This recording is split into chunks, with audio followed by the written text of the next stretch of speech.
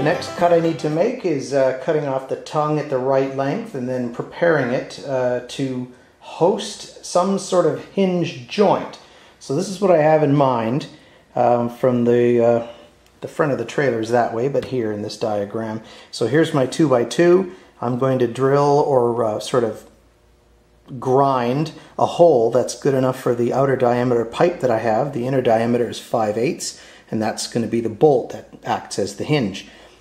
Two sort of angled 1x1 bars, and the pipe is going to extend all the way across. Once I've got this welded up, then I cut the bar at all of these points and then attach it to the main sort of support beam there on the trailer body by these L brackets.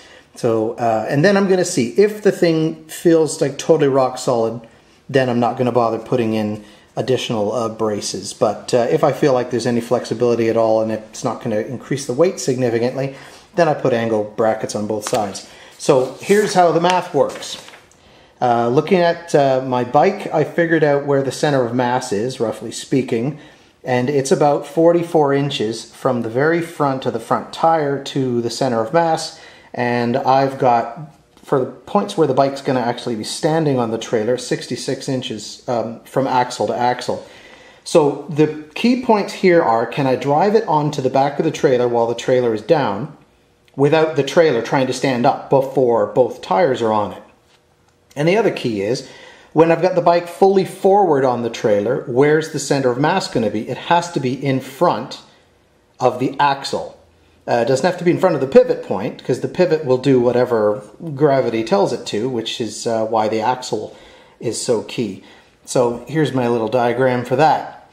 I've worked out, this is 96 inches overall, or 8 feet. When this thing is tilted back, I'm estimating roughly about 2 inches there. So we've got about 50 inches from the back before this thing tries to tilt forward, and 46 inches remaining on the front. So compare that to the key sort of dimensions that we know. We are 44 inches from where the wheel stops to the center of mass. So that's good, because I know I have, even with this in the upright position, about, roughly speaking, 46, maybe 44. I can put this on less, and I can even move it 12 inches forward along the tongue without affecting how stable the bike stands on it. So the issue is, the bike from axle to axle is 66 inches long, but the trailer, from the point at which the front tire is touching until some point before the back tire is touching, and the front tire will be past the axle, is less than 66 inches. So the front tire, once it gets past this point at about 50 inches, roughly, that's when we are going to be pushing down on the front of the trailer and nothing resisting the trailer coming up. So we need something holding the trailer down, really, the back wheel. And the only way to do that is to extend this distance to 66 inches so that it covers the axle to axle distance, length of the bike. So I'm going to have to put like a piece of wood. I don't want to just extend the length of the trailer for a couple reasons. It won't be strong. And I want the trailer to take a 4x8 sheet of wood as its floor.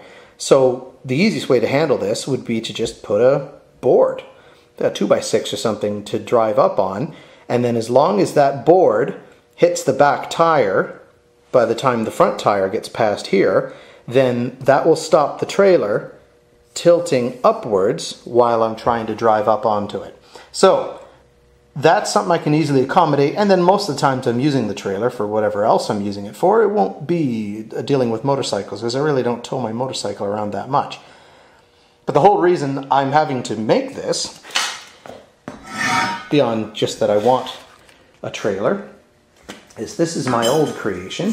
This is a class 3 hitch, effectively, and I just put this on the back of the truck, and then I put a 2x6 on the toe pointing out here, and then just drive the front tire right up onto the thing, and then secure the bike by its handles to the left and right corners of the bumper. And that works brilliantly, but I don't have a vehicle with a class 3 hitch anymore, so I need to do something else. This also takes all of the weight of the bike as tongue weight, and the vehicles I have are capable of sort of class 1 hitch. So I can't really put a lot of weight on the front of the, or on the back of the car anymore. So the trailer obviously is a necessity for that. And this beautiful thing is going to have to go up for sale. I quite enjoyed using it too. But anyway, so back to the trailer. Let's get cutting. You can probably see what I've got going here. This is 3.5 feet of my pipe. I've got it squared into the tongue. The tongue's not perfectly straight, you'll notice. It's got a kink in it, but I think after the fact I'll worry about heating it up and see if I can try and get that kink out. But ultimately it's not going to be a huge big deal. So here's the way I'm doing it. I grind it out, a little hollowed out spot, and then I cut that little triangular section. So then the flap of metal that you see at the top and the matching one at the bottom, I'm going to heat that up and hammer it down and then weld it directly to the pipe. So I mean, all this will get done with this thing being square, and then at the end obviously I'll continually check it. But I can't bend this pipe. This has to remain completely like under zero stress or any kind of tension. So the plane of articulation or rotation, if you like, remains perfectly straight. Ultimately, again, metal wears out, and then over time that'll become less and less an issue. Even if it's wearing out slightly, the range of motion on this thing is not very much. But still, always aim for perfect, and then if it's a little bit off, then you've got your margin of error to play with. But you got to try and make it as perfect as you can, as square as you can off the bat. So let's tack this up, and then see if I can't get this thing all welded together nice and straight.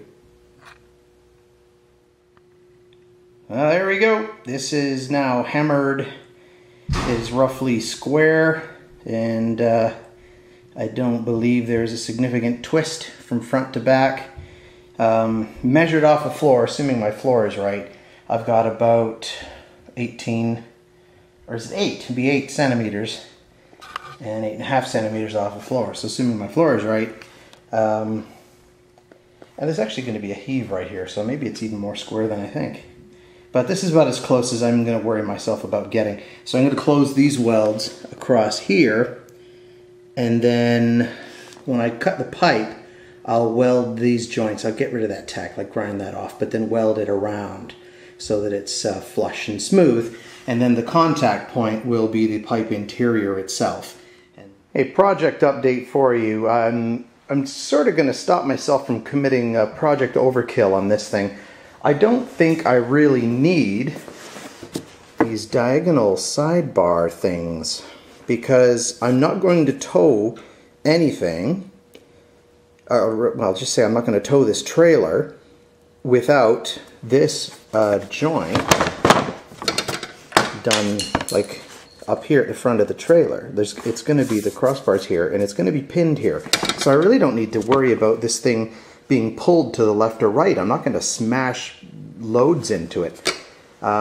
So, that being said, I absolutely don't need these great big side bars to make sure that there's going to be a straight joint all the way across. All I need is the 2 inches of pipe inside of this, and then 2 inches of pipe inside of each of 2 more of these. So I'm going to cut myself 2 more of these little 2-inch pipe things. I have to grind out the whole top of this to get the pipe in, the 5/8 inch interior diameter pipe, and then weld it into place the same way I did that.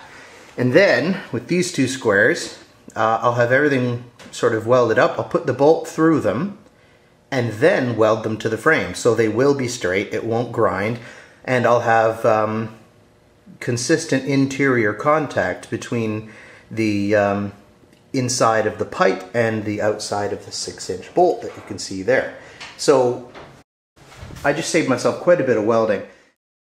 Then I just got to make sure I do a nice sort of joint up at the front, a pin joint, and I'm not going to drill through that cross beam, and I'm not going to drill through the tongue either. So in both cases I'm going to weld something onto each that will be drilled with another one of these little chunks of pipe, and then I'll put a pin through it, like one of these, where'd it go?